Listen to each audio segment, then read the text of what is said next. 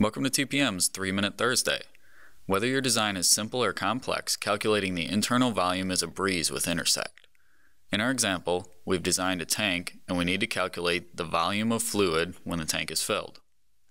We'll use a plane to represent the level the tank will be filled to, use the Intersect tool to create the internal volume that represents the fluid, then check the volume with mass properties.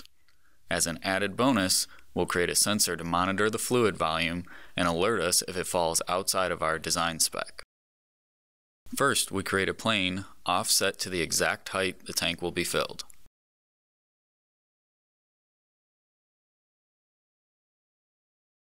Next, we use the Intersect tool and select the plane and solid body of the tank.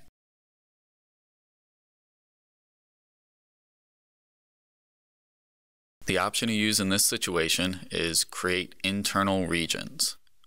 Intersect calculates the region and adds only the internal volume.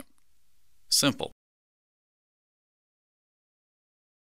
For a better view, we'll hide the plane, hide the tank body, and change the visual appearance of our fluid body.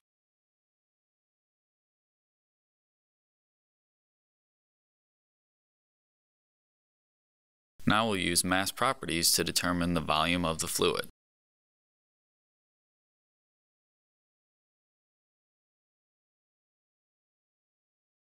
To take this a step further, we can add a sensor that will monitor the volume and alert us if it creeps outside of our design requirement. When adding the sensor, we use mass properties and select volume as the property.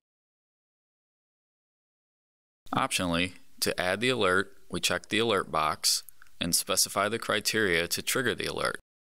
In this example, we must have the volume within 50 milliliters of our 4-liter requirement, so we specify to be alerted if the volume is not between 3950 and 4050 milliliters.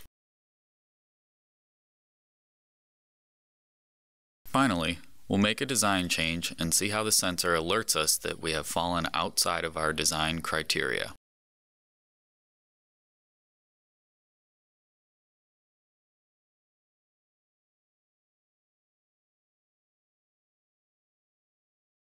Thanks for watching TPM's 3-Minute Thursday.